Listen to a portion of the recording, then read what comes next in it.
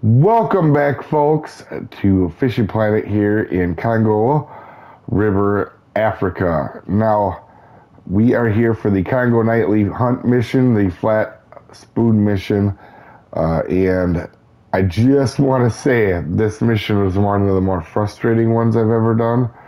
This took me around 3 hours real time to do.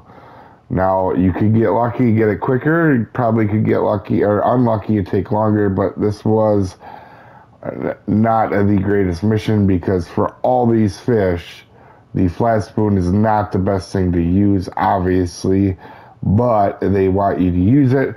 Just keep in mind, folks, fish at night. So for the first one, I wanted to start off by saying I did try out all colors, and for a large amount of time, probably an hour, right at the beginning, and it seemed like the blue definitely hit better at night. At mid-water, surprisingly, mid-water, and that mid-water to lower towards the bottom. But normally I fish these guys right on the bottom, but the flat spoon seemed to be a little bit better on top. And anyway, guys, you just cast out here. This is where I did the now perch video. And if you want the marks right here, 153.3 and 146.6 and 794.9 with that. And just keep in mind, a lot of people are having perch get off when they get close to the boat. They're always, guys, if it's metric, it should be about 10 meters. And if it's, if it's imperial, about 32 meters. These perch are always going to go right to the surface. So knowing that, have that pole pointed down when it gets close, and then hit your L2, and then pull up into the side, and you will quit losing them Nile perch. I didn't lose a single one doing this, and I did catch a bunch of trophies. Now, that being said, though, it will take a little bit of practice, but that's how you make them not miss. When you're casting on and make sure too, guys, that's your biggest lure pole that you're using. Now I'm going to take you guys over for the tigerfish spot. Okay, for the tigerfish, both sets I got here, and I use the 6-0 flat spoon here, as you can see, or the 4-0, they both work. The 4-0, make sure you won't get Nile perch, or not very many of them. You can use the 4-0 or the 6, like I said, they both work. The blue, it tends to be the best flat spoon at night out of all of them. I've tried all the different colors for all these fish, and the blue seemed to be the best.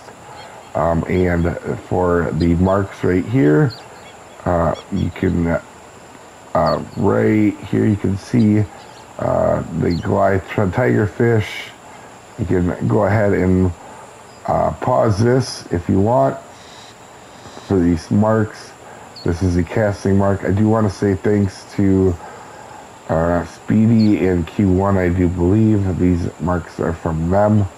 I'm pretty sure. If I got that wrong, let me know down in the comments, but these marks were given to me. I did try a couple other spots. I did try that common spot here, and the other common spot up here, and one other spot up here. Didn't have a bunch of luck. This spot over on the right hand of the waterfall was not too bad, but this is where I had the most luck. And these guys are kind of streaky. They definitely, the bigger ones were hitting on bottom or in the middle, not the top. I didn't get many bites on top here, folks. And then for our last one, we're going to go over to here. This is the spot that, not there, wrong spot. This is the spot that I like for Cornish Jack. And we'll walk down here to the end. And a 4-0 or a 6-0 will work. I was using both, and I actually got it on the 6-0. And you can do it one of two ways. You can either cast it right here, or you can cast it back here. I had a little bit more luck casting back here, but a lot of times they'll bite with really close in, and you're going to want to do stop and go on the bottom. And this is the mark where I caught mine Oop. Believe it's right there. Negative 407, negative 407.2. If you want to mark it yourself, and if you want to use some other marks that I pointed out, these are marks right here.